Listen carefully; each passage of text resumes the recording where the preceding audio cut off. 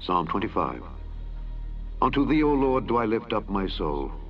O my God, I trust in thee. Let me not be ashamed. Let not mine enemies triumph over me. Yea, let none that wait on thee be ashamed. Let them be ashamed which transgress without cause. Show me thy ways, O Lord. Teach me thy paths. Lead me in thy truth and teach me.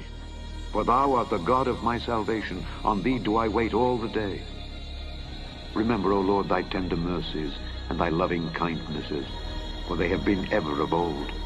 Remember not the sins of my youth, nor my transgressions.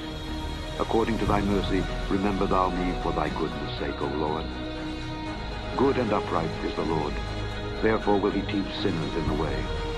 The meek will he guide in judgment, and the meek will he teach his way. All the paths of the Lord are mercy and truth, unto such as keep his covenant and his testimonies.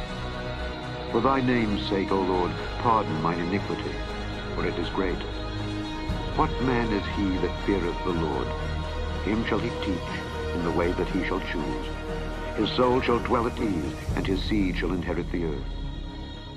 The secret of the Lord is with them that fear him, and he will show them his covenant. Mine eyes are ever toward the Lord, for he shall pluck my feet out of the net. Turn thee unto me, and have mercy upon me, for I am desolate and afflicted. The troubles of my heart are enlarged. O bring thou me out of my distresses. Look upon mine affliction and my pain, and forgive all my sins.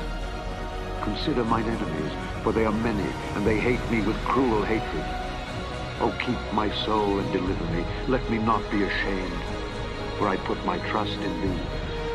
Let integrity and uprightness preserve me, for I wait on thee.